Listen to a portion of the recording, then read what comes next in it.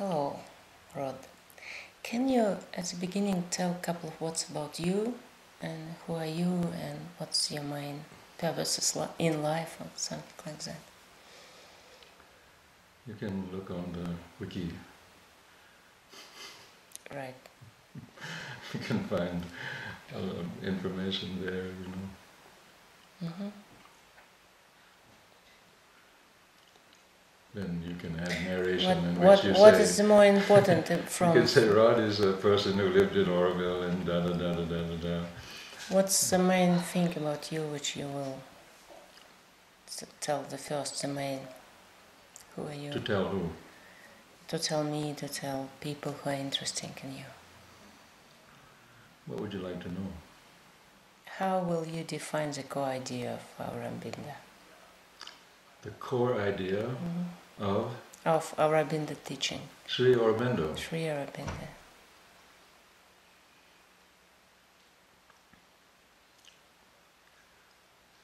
Well, the core idea is that humanity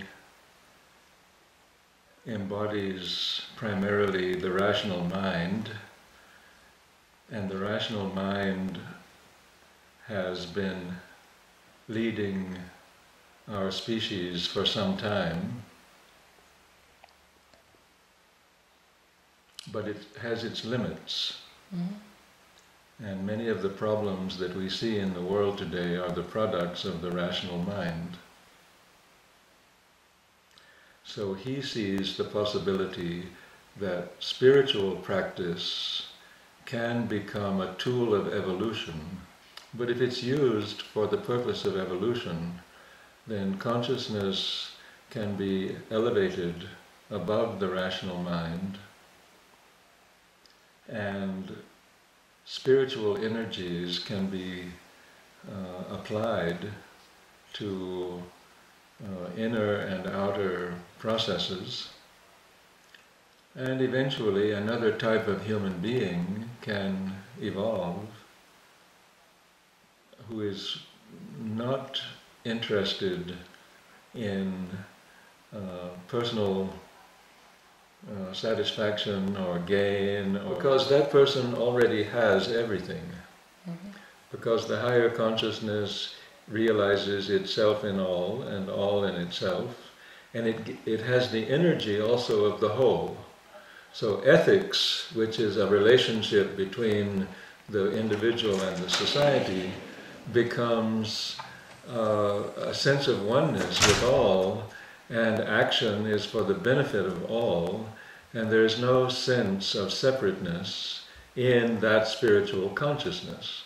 But to stabilize that requires a change in functioning, because our behavior is not only social, it's also vital and physical and driven by hereditary limits and social conditioning and emotional immaturity, and all of those things that determine our behavior have to be changed. And his understanding is that kind of integral, total change can come if the whole being is elevated above those things and receives the divine force from above. Above meaning in a higher region of vibration and a wider range of feeling.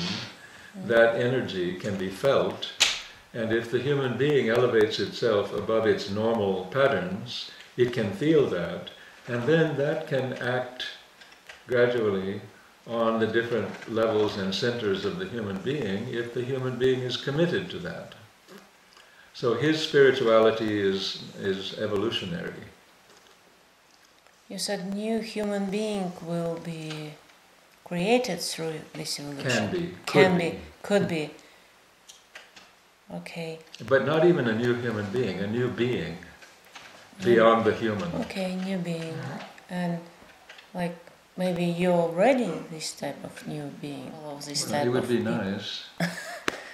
And are you or not? No. Oh, have you met such a people? One. One. Who? Mira Alfasa. Uh-huh. And how do you have a criteria of this new type of being? Well, I saw it with my eyes and felt it. Mm-hmm. So she was completely impersonally, divinely energized. Mm-hmm. So whenever you met her, you felt immediately freedom and energy and universal identity. And you could see the vibrational energies in that person were not the normal ones that you find in somebody. I've met a lot of interesting people, but there was not anybody like that. Mm-hmm. And this is not just spiritual, sweetness and blessings, and this is a very intense dynamic force that is luminous and liberating, which comes right from the body, bang. Nothing, you don't have to do anything to be elevated by that force. And for example, if I feel the same towards you, it means you're the same person. Not exactly, but if you happen to feel that from me, then that would be really extraordinary.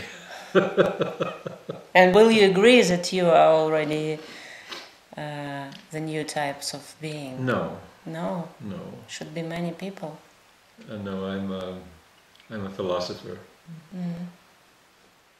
And have you gone further the Shri Aurobindo philosophy? No.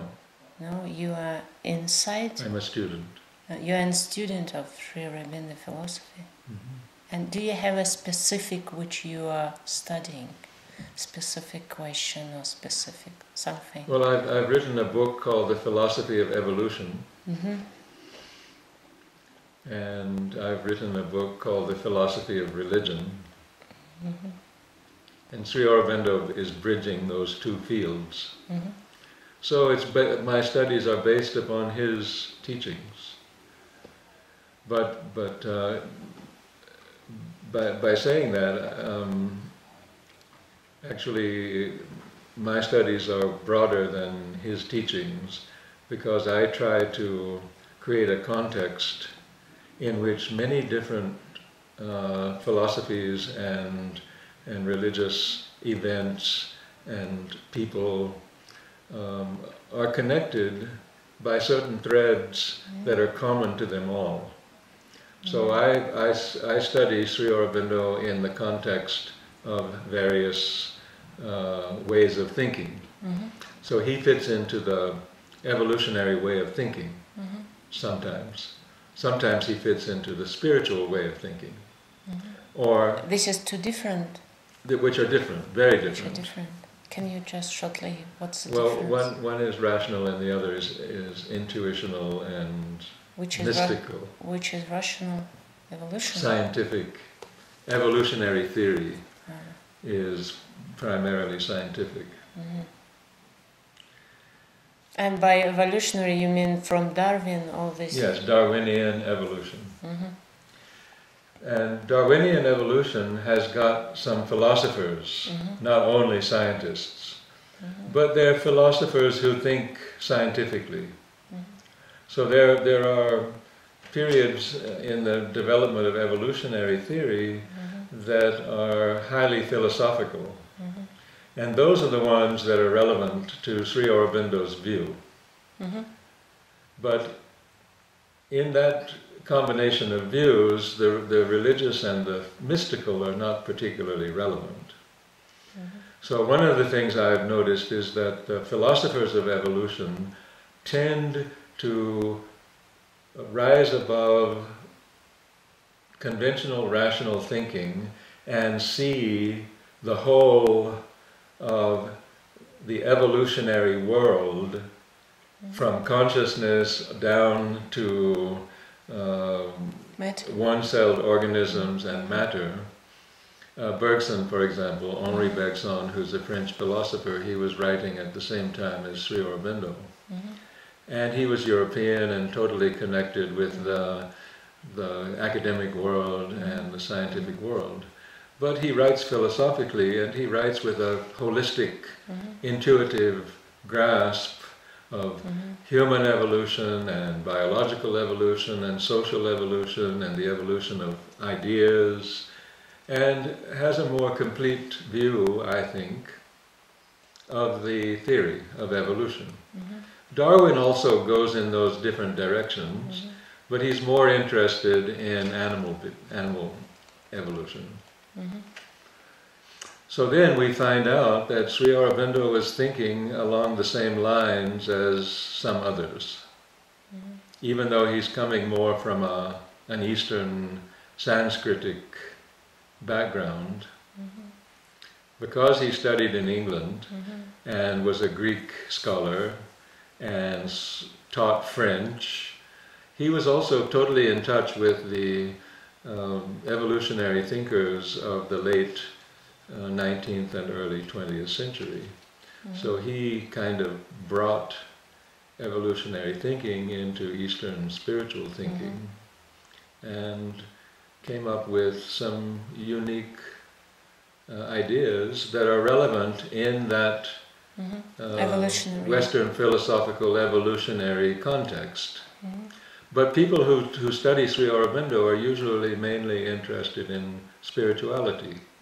So they may not bother to notice how much work he did in the field of evolutionary theory. And they may not even bother to read evolutionary theory at all, even though Sri Aurobindo writes about it. Because he's a spiritual guru. And people want that. Those who want that more than science. But I like both. I mean, I'm interested in both. And I see that he was also interested in both. So that's why I study it and I teach it, because it gives a broader perspective.